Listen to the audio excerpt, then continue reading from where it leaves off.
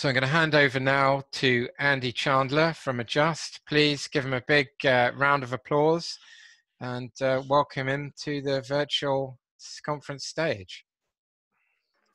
Thank you very much. And yeah, thanks to everyone at APS for bringing us all together. Important at the best of times is definitely important right now. I hope everyone joining is staying healthy, both physically and mentally. So yeah, I'm Andy Chandler. I'm GM for the UK at Adjust. At Adjust, we're always trying to make app marketing simpler, smarter, and more secure. And automation is really at the core of that, because it allows marketers to be able to do what they need to be able to do to make their businesses successful, and to be able to focus on those things the marketers are skilled at rather than a lot of the mundane tasks. And we're very happy to be able to bring a perspective from a great mobile veteran who is actually using Adjust automation already, to be able to bring business outcomes to his business. So I'll ask Andrew just to briefly introduce himself. Yeah, thanks, Andy. It's a first for me to do this kind of web-based or web-first event, and thanks to James and the team for putting it on. I think it's a really great initiative that came together really fast. We're also just kind of talking before this, but I actually was at the first App Promotion Summit in 2013, back in Knightsbridge. So great to see the event flourishing. Currently, I'm working with a company called Coda, which is a games publishing business. And our real point of differentiation is we have a platform where you can draw data and insight into which games are working, what's trending, which mechanics are doing well. And our overall vision as a business is to automate games publishing. So we've got a long journey ahead of us, but clearly, UA being a key part of games publishing, it's important to have that automation step in place early. So looking forward to going through these questions. Thanks very much. And yeah, please do write some questions that you want myself and Andrew to answer. So far, we've just got the one asking when you're going to update your photo, Andrew. So obviously that's that's from Matt Walsh. So you can pick that up with him afterwards. Yeah, nice. But yeah, please do add some questions from the audience. We'd love to hear what's important to you. Obviously, we'll try and make this as helpful as possible. As an added incentive for the 5 most engaging questions, we're going to be able to send a little voucher out to people who ask those questions. Andrew, so yeah, you've mentioned kind of that longevity in the industry. The first time that we were on a panel was actually back in 2014 at Adweek. I'd love to hear your perspective about how kind of the use of data has really changed and evolved over the time in mobile. Yeah, I mean, another Gregor's just logged in as well. I assume he's more of a veteran than me. But so yeah, when I started in mobile advertising was with a mobile agency called Somo. Some of you may know or may not know, but there was sort of an early pioneer really in mobile advertising. And what the opportunity that existed then was that the mobile advertising landscape had gone from a small number of mobile network operators. So if you wanted to run advertising pre the iPhone, essentially, you were going to Orange, O2, Vodafone, etc. And there was a handful of large enough independent publishers. A company called Flirtomatic was one that was pretty big at the time, some of the news journalists and publishers. To this world of thousands of apps that was proliferated by the release of the App Store. And that made a huge difference because you're advertising in 10 places to 10,000 places. So suddenly the requirement for data became huge to be able to understand what you were doing, where you were advertising, where you were spending. And at Somo, we had a really great vision for marketing automation to start with the reporting. And the idea is that we would take the data from the networks and use that as the basis for our reporting. Then, of course, you use all of your reporting data for ongoing optimizations and changes to your ads, your bids, your budgets, etc.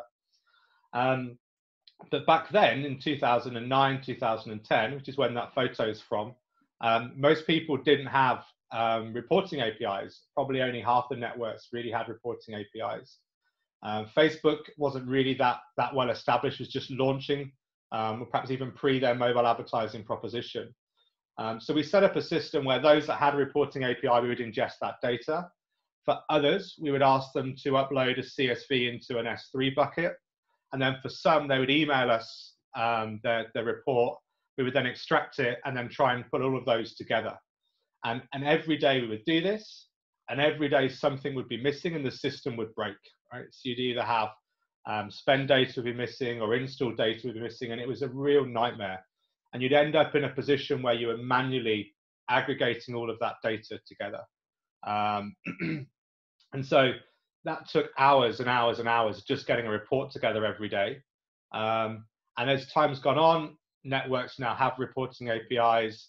You no longer take the, we were taking install data then from the ad networks, right? We were using attribution partners, Tune, back in the day, AdX as well, for various different clients, neither of which are sort of around in the same guise today. But you take that data and pull your report. Now you take all of the data from a single source that for us is typically Adjust, where we can aggregate that into one place. So you come to work in the morning, 8:30, 9 o'clock or whatever, and you've got a single source of truth there. So you've gone from huge fragmentation to consolidation of data into one place. So it makes a big difference to be able to make decisions and then focus on optimizations, etc. So. And with that kind of fragmentation reducing, and now coming to that single source of truth, as you say, obviously the step past that is then actually being able to automate the decision making process on that data. Obviously, automation is key to your business. What were some of the first things that you actually did when you started using Adjust Automate? What were the first kind of steps that if people are just kind of thinking about, should I take those first steps? Shouldn't I? Can you talk about kind of what you did? Yeah, well, I think there's two threads really for using any automation solution. We've chosen to work with Adjust and your control center and Adjust Automate for two reasons. But the first reason is thread one is that you need to have a single source of truth. So you need to have all of your data, revenue data, cost data, attribution data in a single place to be able to use that efficiently and to be able to use that effectively. And so given our data, given our data from spend, revenue and attribution sat in Adjust, it's very logical to use the automation flow, an automation toolkit from Adjust. So that's piece one for us, is getting that into a usable format. But piece two for me is the most important, and it's that everyone. I'll put a little question pop up. I'm not wearing pajamas. No. Half and half. You sure? I'm not half and half. How do I close this? And so the second part, as I was saying, is to have the confidence. And what I see happen so often is people automate, pretty large parts of their optimization. So if CPI goes up by 10% and revenue doesn't, then reduce bid by 10%. These if this then that type rules. And then maybe if you're running hundreds of campaigns across hundreds of markets on lots of platforms, then people come in the morning and they look at all of those automations to see what they did. And so what we've worked on is a series of tests to put these rules in place. Pretty simple. If revenue goes up by 10%, increase bid by 10%. If revenue goes down by 10%, decrease bid by 10%. Put these rules in place, and then let the product automate those, check them, and then it builds the confidence that it's going to do what it's supposed to do. So for me, that's really the most important thing, is letting it run and having the confidence in doing it, and then you scale up more and more rules. And you have the confidence because the data's accurate, because it's in one place and it's validated. And that's how we're planning to scale up the use of the tools across more games and more networks, essentially. And what do you think, sort of once that confidence is in place? Obviously, there's a lot of heavy lifting that just goes away. What would you say are some of the kind of positives to have come from that, from your team? Yeah, so I think ultimately with any at promotions strategy, you're trying to maximize your return, right? And it's not just about maximizing sort of direct profits or direct, sort of cost versus revenue, but there's always a trade-off, right? I can grow my revenue, but I might get a smaller margin, or I can do less revenue but get a bigger margin sometimes, and it's kind of balancing all of those things together. And the other thing is that with Coda, we have multiple games in market. Some games have, a 7 to 10 day LTV profile. Some games have 90 to 120 day LTV profile. So having time away from operations, we can focus on LTV modeling, on game lifetime modeling. So if you've got a game that's going to make money for 90 days, you're investing on day one with a plan to get a return on day 90. And so you need to be able to model to say, well, how much revenue do I expect to get on the first 3 days or 7 days or first 14 days? And that is quite complicated. That does take time. And you need to really think about that. And then you don't just have one answer to that, because your lifetime value from Facebook might be different to your lifetime value from Bungle or Unity, for example. And so what you can then start to spend time on is modeling that, to say, well, actually, I know that if I get to 50% of my revenue, my cost back on day 30, then I'm going to hit that benchmark. Or I know that if I get 60% back of my cost by day 60, I'm going to hit that benchmark. So you can start to build a lot of those models, which means you can be more confident in your investment decisions and you can grow your scale because you've got better grasp of it.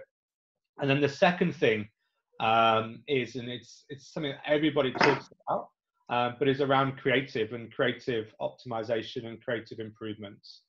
And in a world where the platforms have tons and tons of data and tons of user insights, the ability to, and with Facebook and Google, they kind of auto-optimize a lot of your campaigns. So the ability to gain an advantage, for me, really comes down to that creative strategy. And there's lots of stuff you can do that's iterative, right? So people talk about, you might change a red background or a blue background or a green background. You might have this call to action. You might have different call to action. In gaming, call outs are really popular. So, if you beat this level, you're legally skilled, or can you, or if you can beat this, you're a ninja, or, whatever else. Only 1% of people can do this. So you can test all of those things, but that's pretty quick and easy. The harder thing to test is new concepts, new ideas, new gameplay. So do you bring in some real live footage in line with the game and try and mash that up together? And that takes time to think about the ideas, to set the testing framework. And so really having time away from operations for me and my team means we can focus much more on LTV modeling and game life cycle to really maximize that, and then really focus on creative ideation and creative strategy. They're the two big wins for us from automation. Yeah, so thanks. That's really interesting. I want to kind of pick both parts apart almost. I'm interested to sort of, when you were starting to bring in automation, we were talking to the team about automation and obviously sort of saying that there would be more time for them to be able to do the modeling and the more complex. Did you have any pushback from the team? Was there any fears about, this is taking over what we do, or were people very keen to be able to do the more interesting stuff? I mean, from our side, it was very, very well supported. I mean, you're saying to somebody, we can take away a lot of the heavy lift for you to free up your time for. I mean, people love that, right? People love that concept. I think that's a big win. And as a company, Coda wants to automate games publishing. So automation and data-driven decision making is in our DNA. So from a company perspective, that's really big and really popular. Before Coda, I was with Smartly, which is a Facebook marketing platform, and they have a huge number of automation tools for helping you to be more effective on Facebook. And I think that was sometimes more of a question. When you look at big teams or big agencies and they say, well, actually, we can automate a lot of this work, that often became a discussion. But I still bring it back to the fact that if you can get a machine to do what the person's going to do anyway, if you can do that and free up that time, providing you're doing the right things with your time, you're going to get better results. So it's a net benefit. So there's always a way around that, I think. in my opinion, anyway. Yeah, oh, absolutely. I mean, yeah, I've never met anyone that in the industry that I thought that they're maximizing out their potential by clicking on clicking to upbids and then clicking on checkboxes. So, and then on the creation, the creative iteration, interesting just to sort of get a sense with automation and the possibilities that automation have brought on that side. Just roughly, how many more campaigns from a creative point of view do you think you're running? You know, is it 10% more? Is it doubling? I'm just sort of interested in kind of your view on just how many more campaigns and campaign creative, I guess, that you can actually run. Yeah, to be honest, I'd be completely guessing. I'd just be making up a number, so I'm not going to do that. And I don't know if we necessarily test like thousands more creatives and thousands more campaigns. I think it's really more about the quality of what you're testing and just taking the time to ideate, because if as a UA manager, you're time bound, right? You've got your day at work and you've got a priority of tasks. So if your CPI is running above your lifetime value, then you've got to make those changes to those campaigns, because every install and every piece of activity you're losing money, right? So you have to do those things operationally first. So you just don't have the time to work and sit down on creative ideation. And often it might take you, an hour or two to actually sit in a room and start with an idea that's probably pretty shit, to be honest. And then you get the idea that comes off it, and then it takes that time. So I think it's more about the quality versus if you don't have time, it's just like, well, we've got this idea, let's try it, fine. Whereas when you've got time, you can think, well, actually, let's spitball this a bit, let's work through the process. What are the other iterations? How can we move this forward? So it's not so much about volume of creative testing. I think it's much more about quality and the time to ideate properly. Brilliant, thanks. I wonder if there's anything that's come up with that kind of extra time that automation's enabled you to have. Is there anything over the top of what you've discussed about now, or that you were expecting that actually you sort of seen a real benefit from, something that you perhaps weren't expecting, but has been a nice surprise? I think, well, we're pretty early in our journey with automation. So, I think we haven't had a wow moment, or like, we were never able to do this before type moment. And obviously we have a pretty clear plan about what we want to do. What I would say, one of the benefits that we have seen that perhaps we didn't explicitly expect, we test a lot of games, and we do most of that testing on Facebook. And we have been able to set up some rule sets with Automate to enable us to control those. So, if you get this many users, then stop the campaign. Those types of rules that previously we were running using Facebook's own tools, right, in their native tools, that we can then control centrally through Automate. So that's one area I think we have been able to improve that we hadn't expected to. But no specific over the top or wow moments as yet, but hopefully some will come.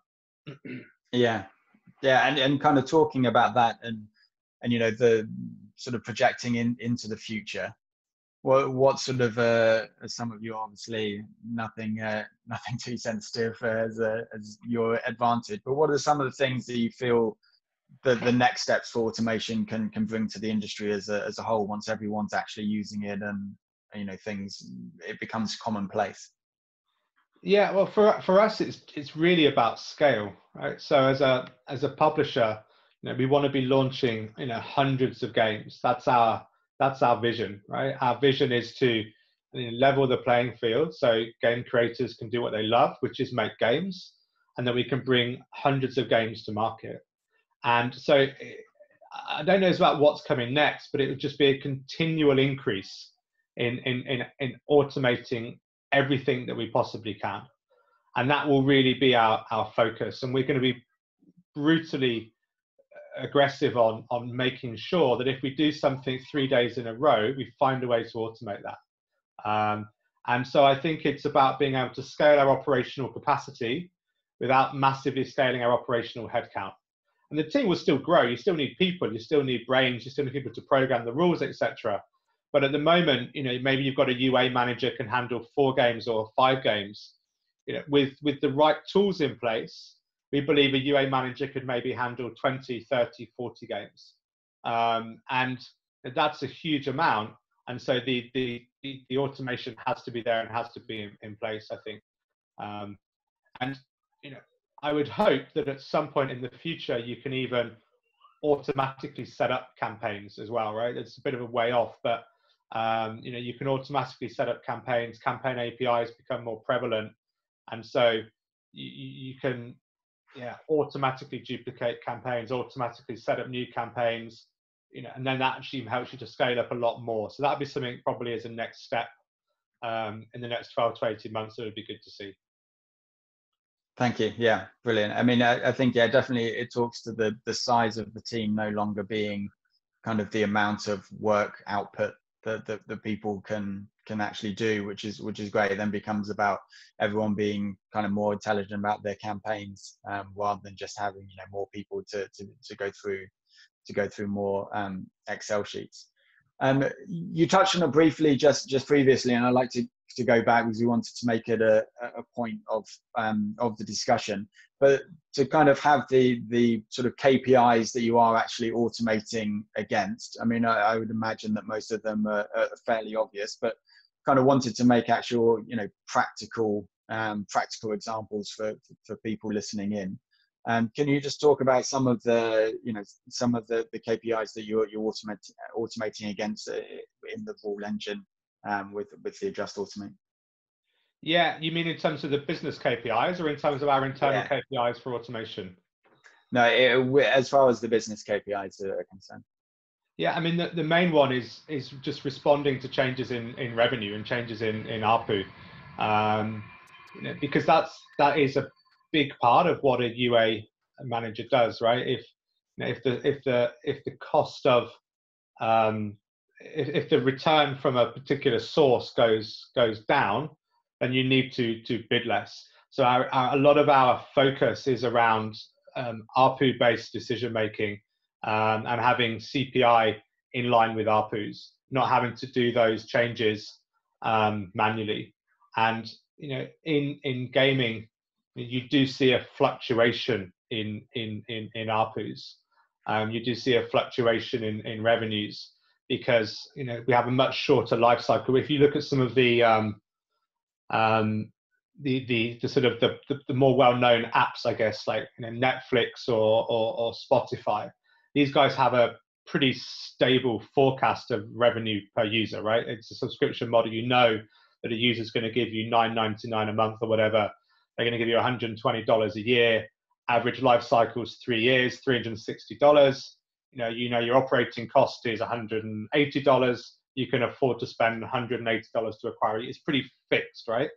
Whereas with gaming, you see CPM changes, you see fill rate changes, you see movements in your game revenue on a pretty regular basis for multiple reasons. So, we don't obviously want to be going seesawing up and down and making massive shifts, but those small kind of micro incremental shifts that we can make through Automate is really where we are. And that means you just keep your revenue and cost in a nice balance. And as I said, then you can look at where can I grow, where can I increase, setting up new campaigns and setting up new networks and new markets. But those day-to-day operations is really the KPIs we focus to, which is changes in revenue, changes in income or LTV versus changes in CPI and changes in cost. They're the major things that we do. Yeah, absolutely. And yeah, we see across the board, across the clients as a whole, very, very similar KPIs that people are using, even down to the LTV modeling and kind of forecasting the return on ad spend across, different days, day 1, day 3, day 7. So yeah, very, very similar, but definitely a way to just be able to automate some of those tasks that it's, as you say, just spend and money coming in, money going out, and you know, pretty simply put. So I'll kick out to the questions that have come in. One great one that I'd like to start with is actually what internal resources were needed from you to get the automation up and running, and was getting that resource signed off very easy or very difficult from the business point of view? Yeah. Okay. Cool. Thank you for the question, whoever shared that. But so we're a relatively small company and we're relatively young. So we're just over a year old. We're about 35 people or so in the company. So we're really, at the moment, at least, the whole organization is united around a very clear vision. And that vision, as I said, is to automate games publishing and help creators do what they love, which is making games. So in terms of getting hold of resources, it wasn't really like, got to get this from team A and this from team B.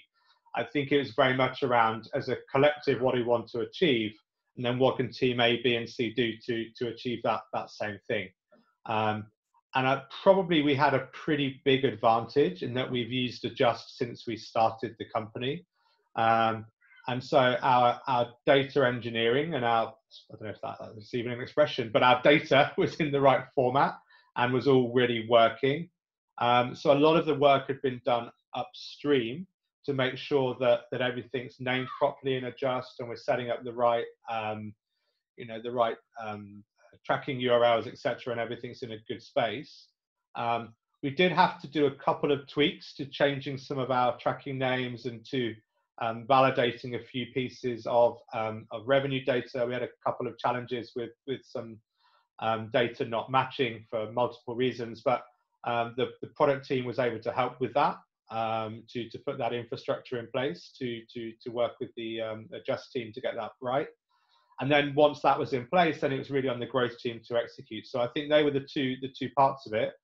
Really the product engineering guys that help to make sure everything's working from a data perspective, if you will, and then the growth team to execute. But we were lucky because, as I said, we were united around that common vision. So yeah, I would just say, actually, just to perhaps to add, but I wouldn't underestimate the importance of making sure everything in Adjust is in the right place and named as you want it to be. I think that's probably the biggest piece of advice I could give there.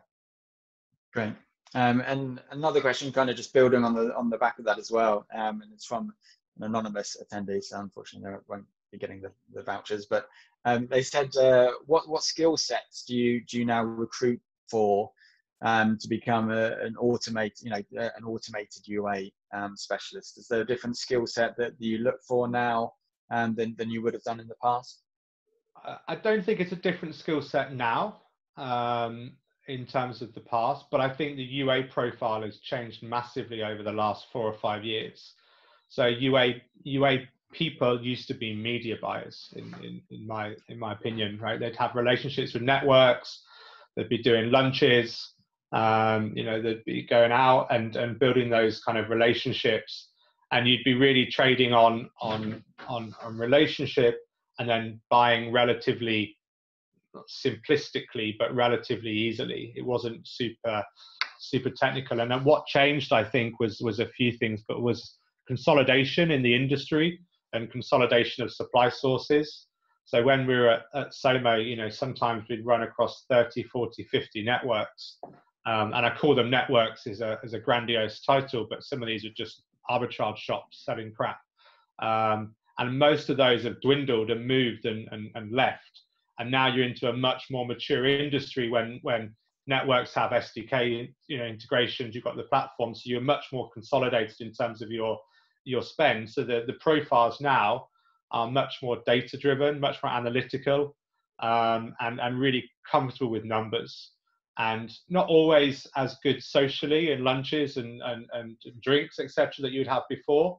But that side of things, whilst it's nice, doesn't really matter in a world of data. So I think the shifts happened over the past 4 or 5 years anyway with UA, and that the UA guys today are more than capable of working with the automation side of things. So great, Thanks. No, I appreciate that. Another question that we've had in, this person called Anonymous Attendee is asking all sorts of questions, but wondered what the quick wins for automation are, and whether there was anything that's actually harder to do now that you have automation. Yeah, I think the quick wins is things like if CPI goes up by 10% or 20%, just pause the campaign. Right? I mean, they're quick wins. And if you've got a campaign spending, I don't know, $240 a day, for argument's sake, and someone gets in at 9 o'clock in the morning, you might not get to that campaign until 4 o'clock in the afternoon. So it's like 6-7 hours or whatever, spending $10 an hour, it's $67 that gets spent. If you've got a rule set that says if CPI has gone above 20% up, pause the campaign, that campaign got paused at 9 a.m. or 8 a.m. or midnight, whenever that action happens, right? So it just saves you money. It literally just saves you money. So that's a big, easy win. If anything's harder, I think the harder thing is back to where I started with, is just the discipline of not checking, right? So it's like, for me, that's the harder thing. It's still, there's a tendency to want to be in control. Humans like to be in control, and I think, there's a question I saw from Gregor we can take in a second, but one of the things with the coronavirus that I think people struggle with is they don't feel in control. They don't feel that they have that independence or that autonomy or that ability to make decisions and do what they want. And I think that same behavior trait is really hard to stop. It's very subconscious, and so with the UA side of things, you want to be in control, right? And at the end of the month, if my UA guy says to me, yeah, we did great automation, but we missed every financial goal for the game, it's not going to work, right? That's not going to be as an excuse. So there's still a really difficult inward pull to go and check it. And that's the thing I think that I find the hardest. I don't know if it's harder, but it's new, so it's hard not to check. And that's something you've really got to wrestle with and find a way around it, because you just end up duplicating your work and really losing a lot of those benefits. Yeah, it's interesting. Yeah, just the change in psychology that you have to have from it because it is automated. And yeah, it's an interesting point, because otherwise, yeah, what's the point of having it if you're just going to do it anyway? Yeah. Great. Just it'd be great just to kind of go into some kind of actual nitty gritty questions as well. So we have someone, Sophia, actually asking about optimizing bids and budgets based on LTV models, and the ability to still be able to kind of check them before they suddenly go off and make changes. I presume that you're doing that fairly simply through Just Automate. Yeah, and I think it's a product question for you, Andy, but I'll answer it and make sure I get the right answer. I'll be checking. My belief is that there's two ways to work with Automate. One is to have recommended changes, and two is to have automated changes. So typically what we do is we have a list of changes that get recommended based on a rule set, and then we just go in and click those to execute those. So I think, unless I'm wrong, but in answer to Sophia's question, then yes, Automate would suggest these changes, then you go in and click yes, you want to action. Yeah, absolutely. It's not testing you, but yeah, it's obviously about being able to get the automation in place, but still being able to control the campaigns as and when they come up, is central to Automate as a whole.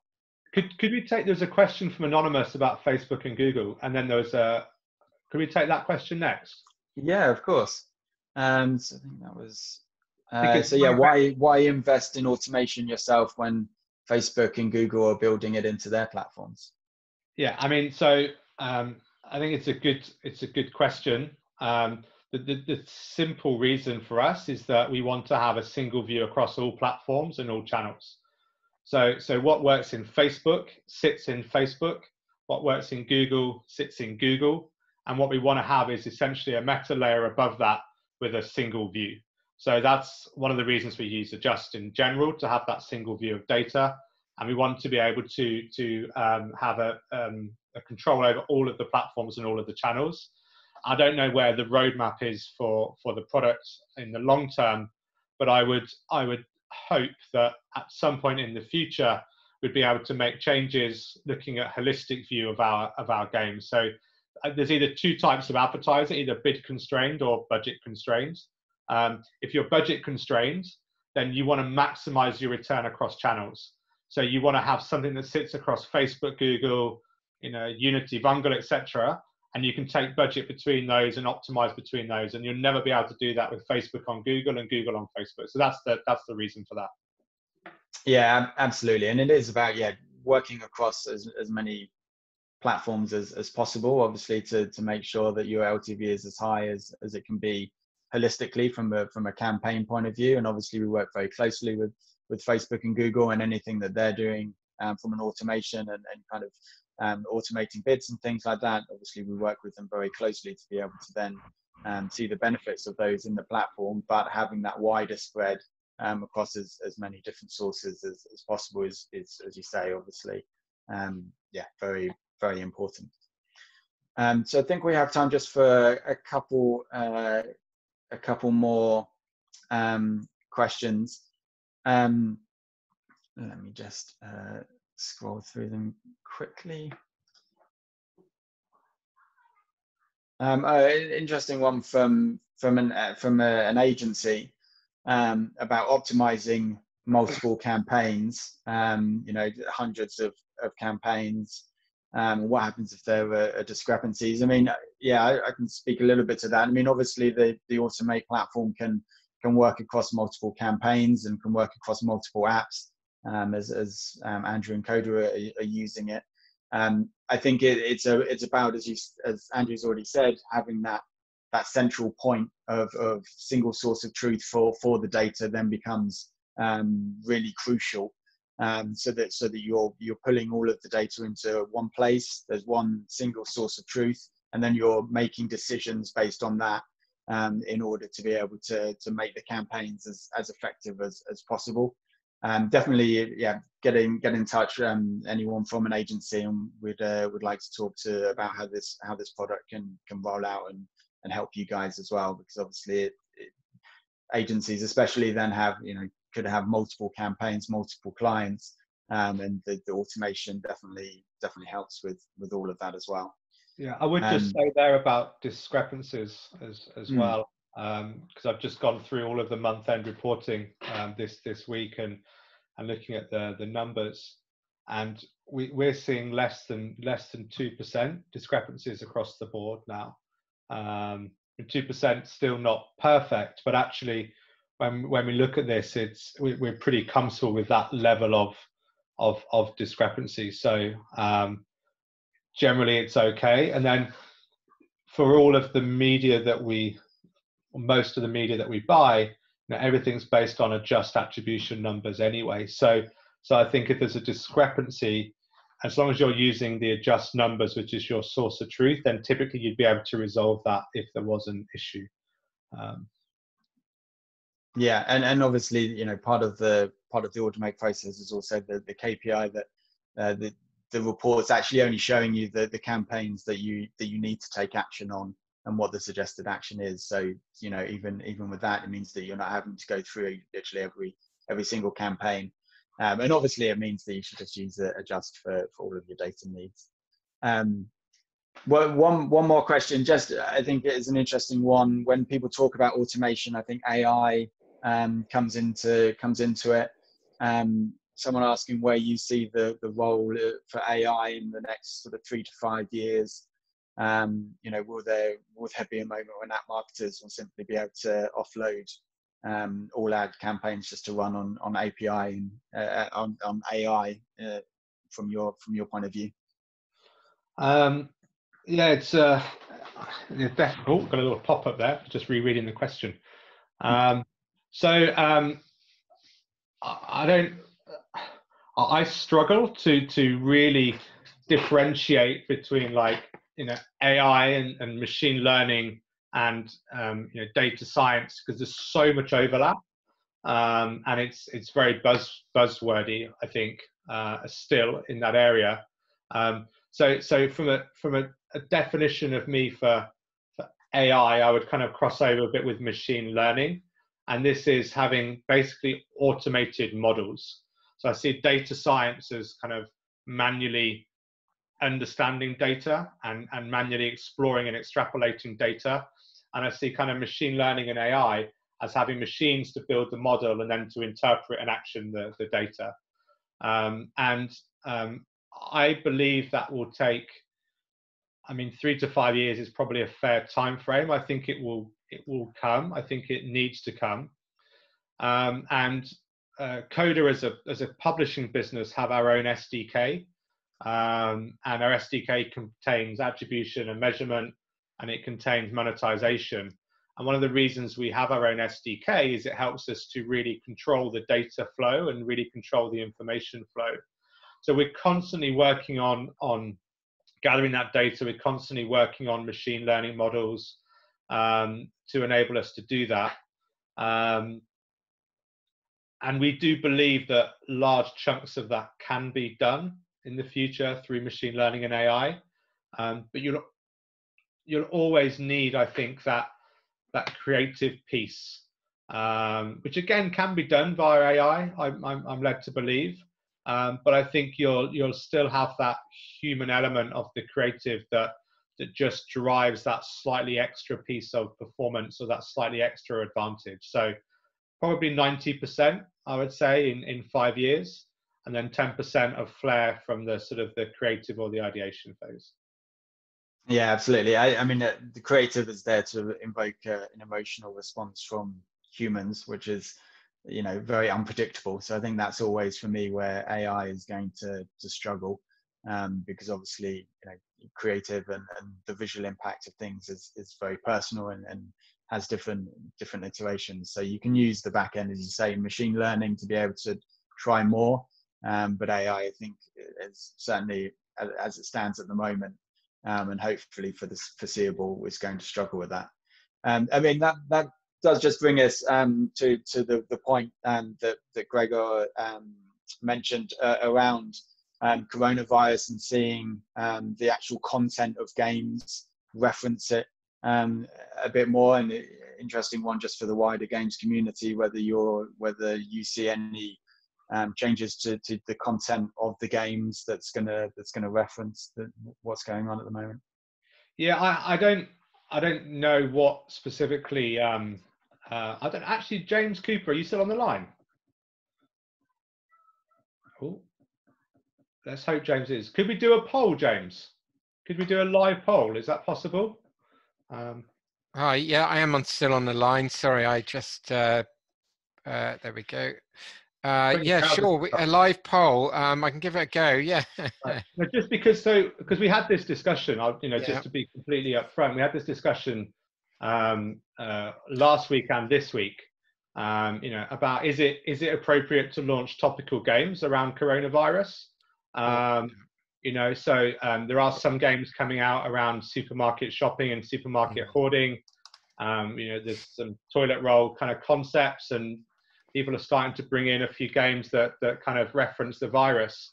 And as a company, we took the decision. We don't think it's appropriate, although it's opportunistic, it doesn't feel appropriate. Could we do a poll to the audience? Okay, I'll see if I can get that launched. Yeah. Didn't see that one coming, did you? All right. To ask if people think it's a good or bad idea, or appropriate or not appropriate, to launch Corona related games at this point in time, because I'd be useful to get that feedback from our perspective as a wider audience. So, and then Naveen had a question about, would you rather auto strategies via an FMP like Smartly or through a Just? Could there not be an issue here? I'm not entirely sure what you mean. I think my reference was I used to work at Smartly. We didn't work with Smartly at Coda. I think the two platforms solve very different problems.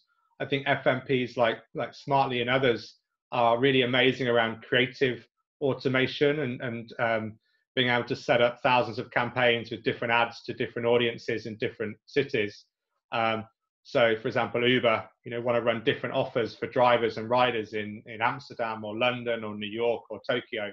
Whereas with Just Automate, what we're doing is optimizing our bids and budgets currently across all of our networks. I think they're solving a different problem. I don't think there's a crossover there.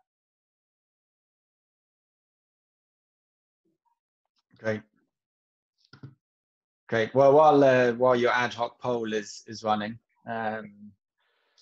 we'll take one. Oh, here we go. Oh, there we go. Interesting. Okay. Predominantly no. Then I'd say, are you crazy? I'd class as no. So that's what 56. Not sure. It's probably 16. Okay, cool. Thank you, guys. That's very useful. Great. Well, yeah. Thanks so much for your time, Andrew. It's been fascinating to hear from you. Thank you to everyone for joining. If you do want more information on a Just Automate, then please do feel free to get in touch, and I'll pass it back. Great, thanks, Andy. That was brilliant, and good to see Andrew here as well. As he said, he did come to one of our first events in London. He's probably forgotten this. He also came to Berlin, and now virtually. So it's a hat trick now for him. So yeah, always interesting hearing you talk. So thanks for joining us today. And yeah, I thought it was a really good session. It will be available as a replay afterwards on the site, hopefully. So that should be good. And thanks all for joining us. Later today, that's the last session for this afternoon, but later this evening, 5 o'clock, we've got an App Store optimization Ask Me Anything session with Dave from GummyCube. He's based on the West Coast, hence the time zone, but hopefully that'll work out for some of you. But yeah, please give a virtual round of applause for our two panelists, and thanks very much for joining us. Cheers, guys. Thank you.